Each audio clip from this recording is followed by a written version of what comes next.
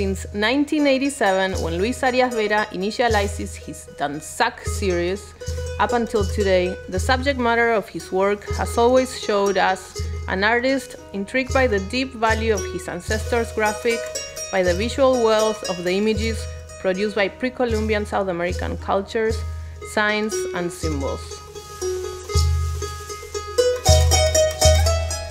In the case of Arias Vera, being Peruvian, his interests are focused on the Inca culture and the pre-Inca cultures, especially the Mochica culture,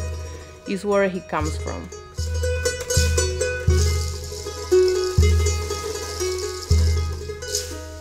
This we can perceive in his current work, the instant, in searching for the balance that we have lost, that we have left aside,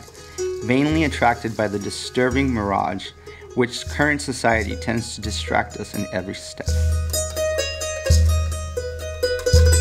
The work that Arias Vera presents at the MCCLA definitely aims to show with a very contemporary vision the wealth and relevance of his code of symbol that he knows very well by heritage.